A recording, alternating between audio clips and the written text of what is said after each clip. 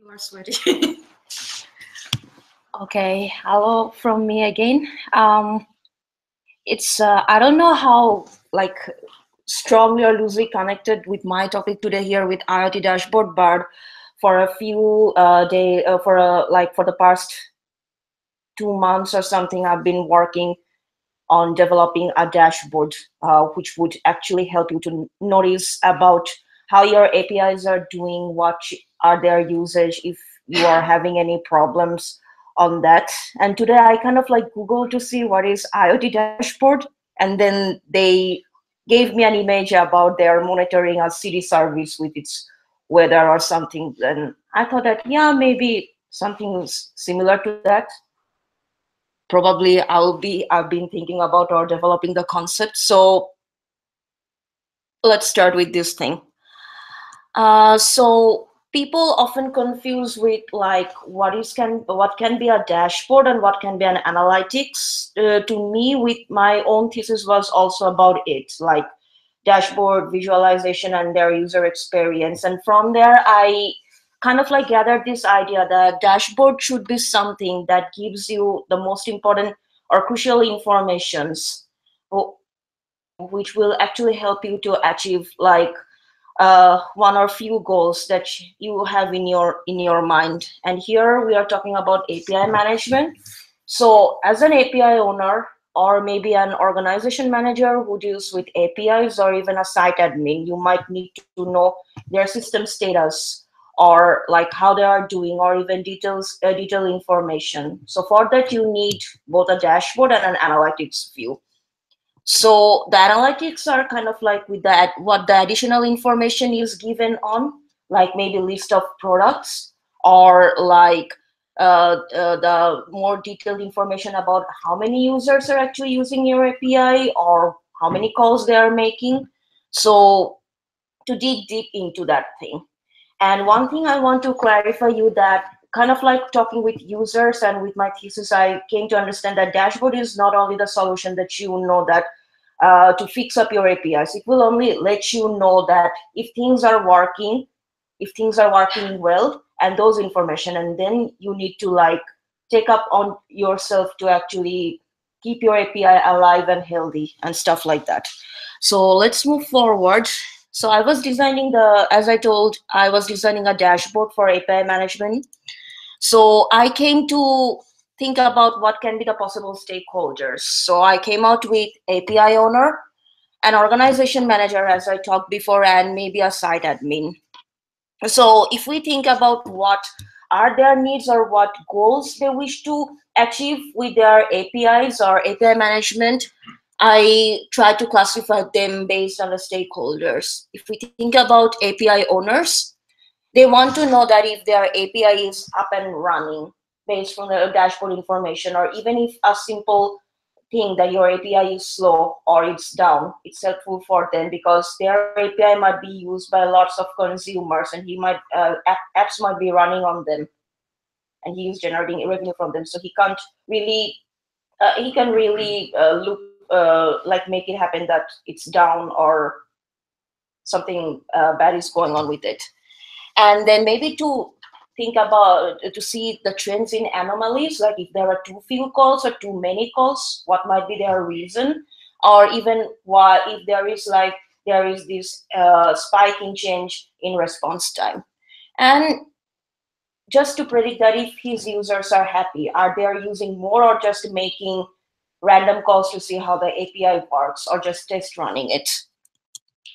Then comes an organization manager who can either build or develop his own API or is in a corporation or a company who develops API, and he is taking care of them or leading the development team. So her primary focus is that if all the APIs under her supervisions are going well, just a quick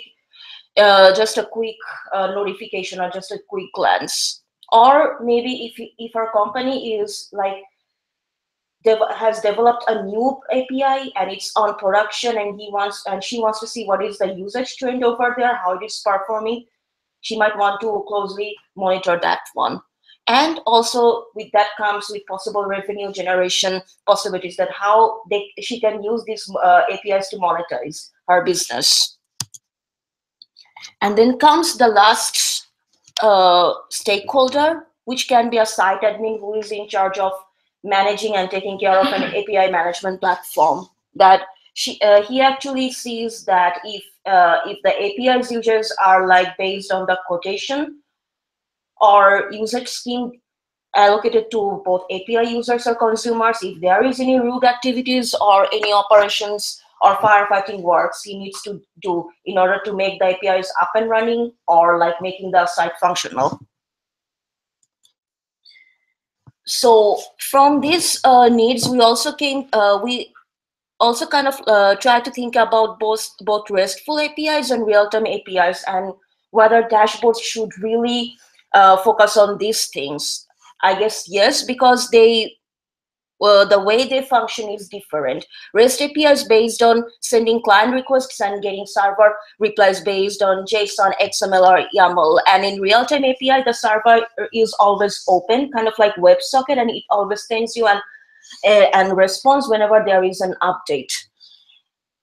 And also there matters if what type of proxy you are using to connect your API to get all the analytics data or other stuff, because they function different for different APIs. If you connect your API to a RESTful proxy like API Umbrella, you will get a set of different data, which can be intercrossing, but they are different on their own. And same happens with something like EMQ broker. And then from those proxies, the information or key performance indicators or KPIs in short you get, they would be different when you are representing those data in dashboard. Like, for example, from RESTful APIs, you might get information like request number, response times, and users, or even from a broker like EMQ, you can get like how many clients are actively connected over there, how many messages are going in and out, and maybe the bandwidth utilization of each clients.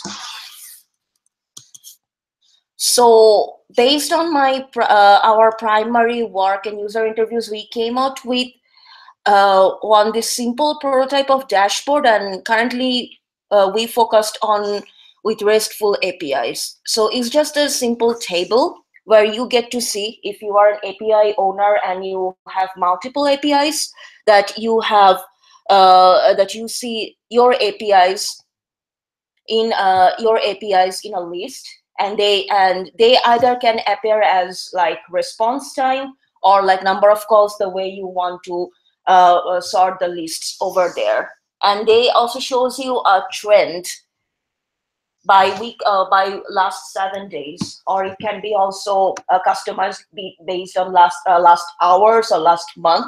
It's up to you by what timeline you want to see the information. And then it also shows you a simple overview about the changes in trend. Like, as for example, you can see that there is one API called APInf user API, which had got like 54,000 calls in the, which is like 11% higher than the last 7 days.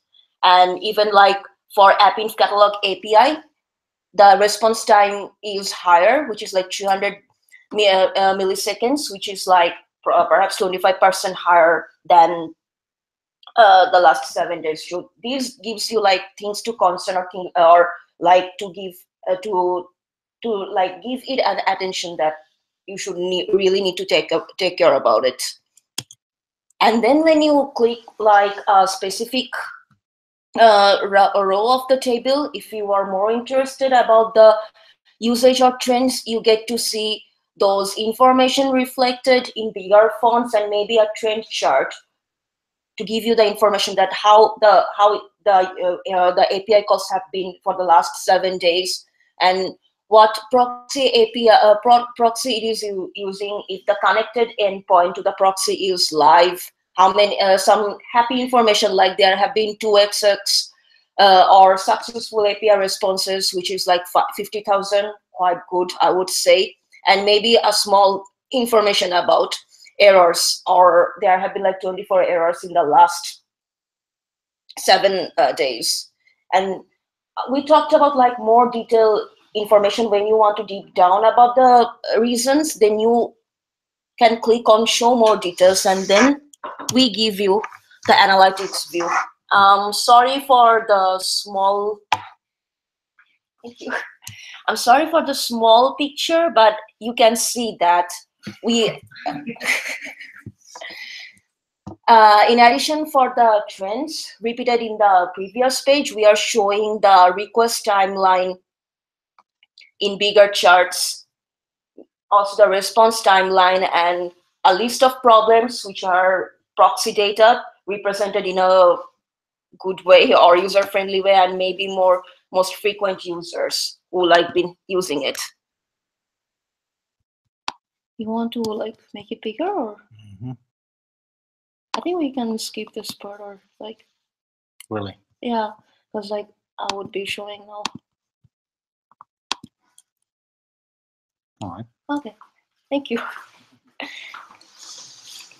So like to give like some glimpse of the elements in this page, there is like the overview information reflected, and you can see that it's also giving you additional information about the 2x's, 3x's, 4x's, and 5x's calls in case you want more details about what is going on with your API. And then maybe if your API has like more than one endpoints, you might want to know their current status over here. And then by sending HTTP request, you can actually see that how responsive they are, what might be their response time, and how far they are doing. And if an API management platform has like really good feature like setting up threshold values to monitor them and then setting alerts, we can show that this endpoint is like working fine with a green status, or like it's working slow with a yellow status, and even at the worst case, a red line to show that endpoint is down. And for like knowing the requests more, like which endpoint has what kind of response time, responses or something, you can always like select an endpoint from this drop menu, like the one that you saw there, the 4 specific endpoints for this API, and the trend chart will change based on the endpoint that you select. And then you can also probably click on these charts so that they can generate also the trend for showing how many of these responses been 2x's, 3x's, 4x's, or 5x's. And similarly, the API response chart would work like that way. And if you want to really know about what might be the problems your endpoint faced, you can always add a table about it and like have some dates, timestamps on it, that this endpoint faced 2x's request or 5x's request or 4x's request, or it went down. But that also depends on setting up threshold values, that this is your response time, and if it is more than this response time, we consider your API to be down. And sorry about that heading being hidden out from there. And if you are an organization manager, your dashboard can be customized, that what are your own APIs that you have developed and maintained, and what are the APIs that you as your organization manager take care of or supervise it. Here comes the fact that you just need to glance it and to know everything is fine or not. And for the site admin, this is the thing that you can see in this section, that there is this other APIs which you are not directly managing or taking care of, but having just a monitoring eye over them, that how they are performing. And what would be my next work over here? I have started working with the dashboard monitoring to show like how to show the alerts, or based on what there can be monitoring factors for APIs to know their usage pattern or performance. And next time I would like to design this same thing for real-time APIs, which might be using a proxy broker like EMQ. But for that, I would need user interviews and stuff like that. And last but not the least, alerts and notification. Because like you might be away, not looking at your dashboard, but all of a sudden your API went down or somehow it spiked a very high response time, and you need to know about this information in instant, perhaps by your email or by mobile or just by a blink of a sound. So that is also important part of a dashboard. So I would be working on this thing. So this is mostly my work done for the dashboard thing of an API management platform. So if you want to ask me any question, you can now. Does this measure only those APIs that are hosted by somebody running this dashboard, or does this measure also this kind of, let's say, external APIs? Your APIs first would need to be connected to a proxy, because if your proxy, if your API isn't there, then we might not get the data which can be obtained from proxies to know that what have been your API's number of requests and how much of them are either like specified calls like 2x's or 4x's, or even to know about their response time of a particular request, how much time it takes in average. So first thing is that to connect your API to a proxy and then get those data and then visualize them in a dashboard-like view. Would proxy not introduce a network delay? Possible if the proxy actually has those information that can be configured from that proxy itself, then you can, why not? And then if you have like a widget to show me also network delays, or maybe generate a problem log out of it, it can be possible. But you need to know that the proxy that you are using, they provide that information.